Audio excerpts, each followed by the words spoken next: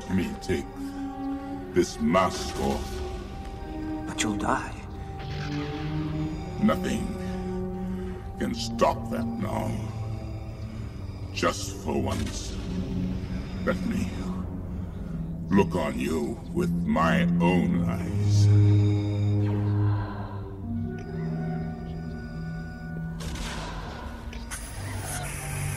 Those other beings are in a position to deliberate on their courses of action and recognize the predictable consequences of their actions. So once you have a universe where there are things that can think and feel, where there are systems in place, our cells, doesn't matter what they're made of. Maybe life could be made out of silicon instead of carbon or something like that. Or maybe someday we'll be able to program a computer that will be genuinely sentient. Who knows? The point is, once you have sentient beings that can think and feel,